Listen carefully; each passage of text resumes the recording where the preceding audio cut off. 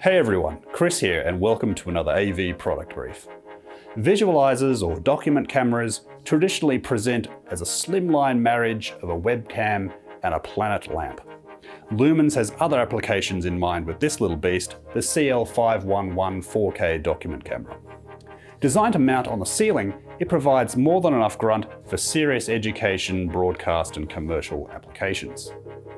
The back panel is bristling with a formidable array of I/O, including USB-A and B ports, RS-232, audio in and out, VGA, HDMI, as well as a socket to connect an extender sensor for the IR remote.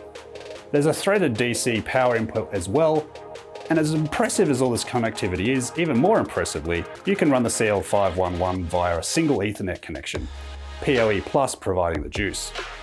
As far as mounting the CL511 goes, it ships with a yoke mount and there's an optional flush mounting kit for a more resolved installation.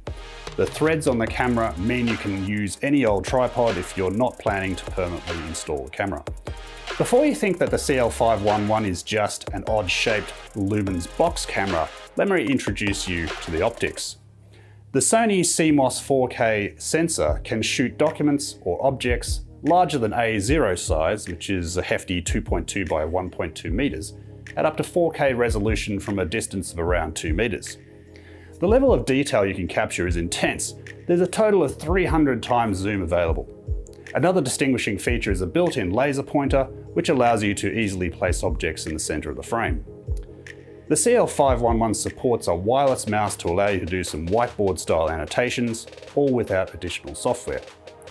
For more sophistication, you can get the Lumens camera talking to the Ladybug document camera software.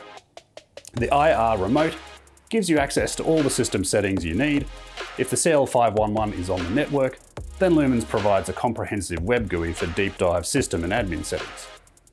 The Lumens CL511 looks to be a solid 4K workhorse for any application that requires high resolution overhead video and imaging. The annotation and recording features are welcome, while its networking credentials makes it a good candidate for institutional use.